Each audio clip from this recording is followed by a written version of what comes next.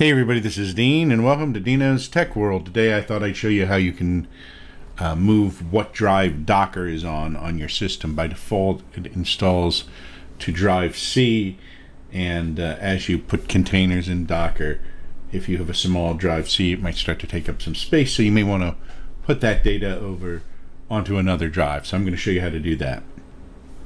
The first thing we're going to do is take a look at what's running under WLS. WLS is Windows subsystem for Linux, which is what Docker uses to run its containers and such. So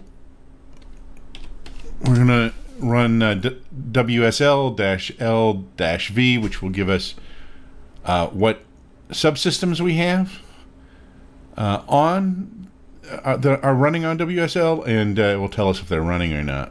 If you just run WSL-L, it will just give you the subsystems, but it will also tell you which one is default. And by default, Docker Desktop is the default system.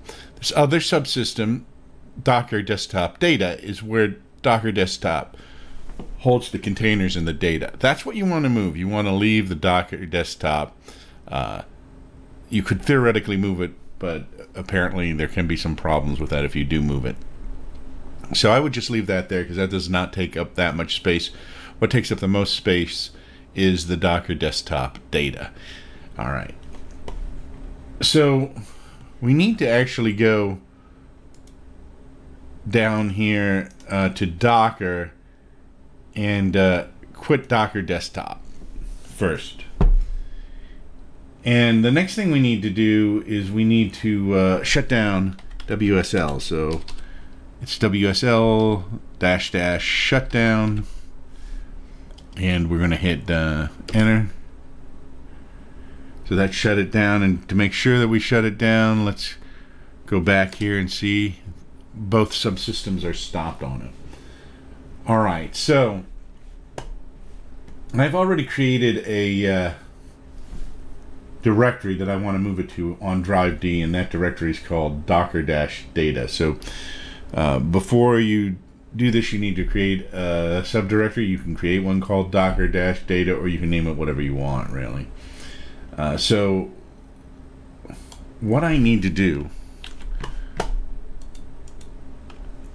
is type in the command WSL-export, which is going to take our current subsystem, and the subsystem we're taking is docker-desktop-data. Make sure you spell that exactly correctly. And then we're going to put it over here to a tar file, which is basically just an archive file or compressed file. And so I'm going to hit enter. And we'll take a minute here for it to back it up and save it.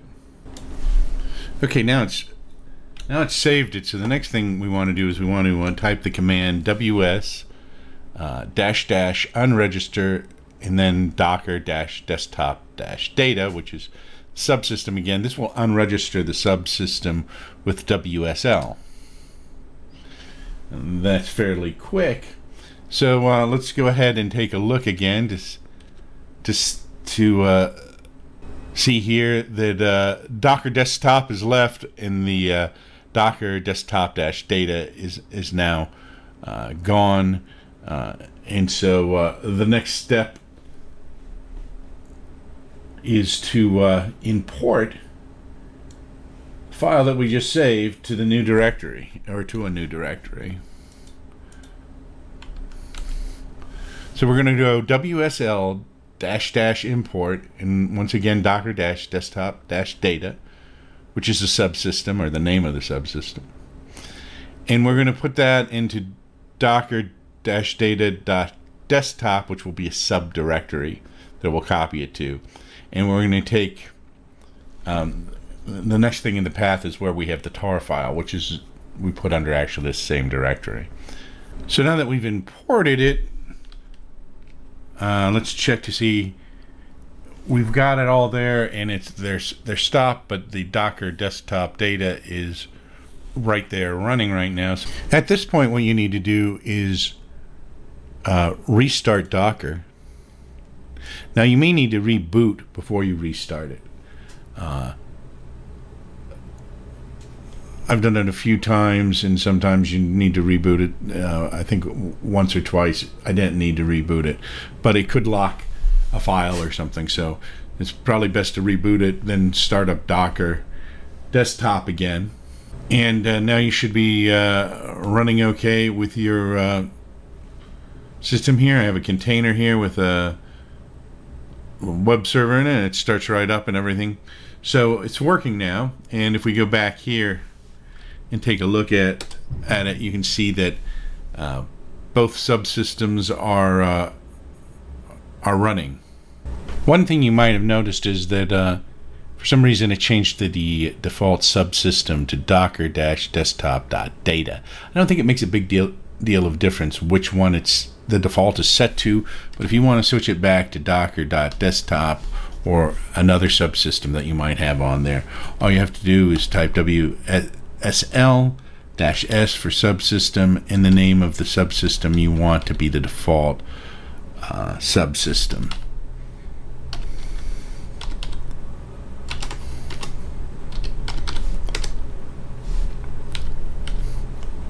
And then when we look at it again, Docker Desktop is the default subsystem. I'm Dean, and this has been Dino's Tech World, and I'll see you next time. Don't forget to subscribe, share, and like.